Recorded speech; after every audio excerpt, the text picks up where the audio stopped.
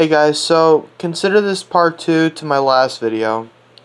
Now, I talked about in the last video how our hearts are wicked because they're in the sin nature and we shouldn't trust it because it's deceitful and full of sin.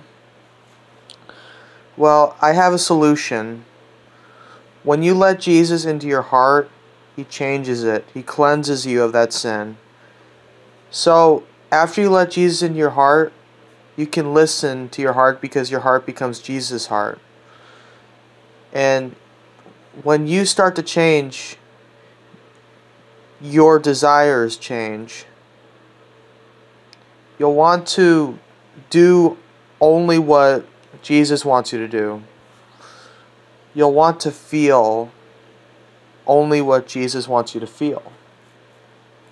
Your emotions become Jesus' emotions. That's why I believe it says it's no longer you, but Christ that lives in you, because you have been changed and brought out of the world and into God's presence.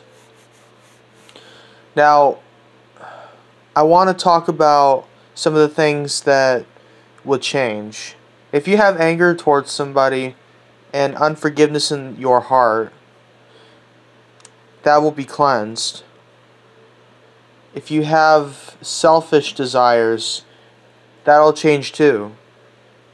Like, if you just want to live for yourself and for the world, that'll change because you'll want to live for Jesus in heaven, only to win souls to heaven. Now, you can still use your gift for the glory of Jesus, but you got to not make it about yourself. I want to encourage you guys to let Jesus in your heart. Jesus wants to give you so much more than what you want for yourself. Jesus is knocking at the door of your heart.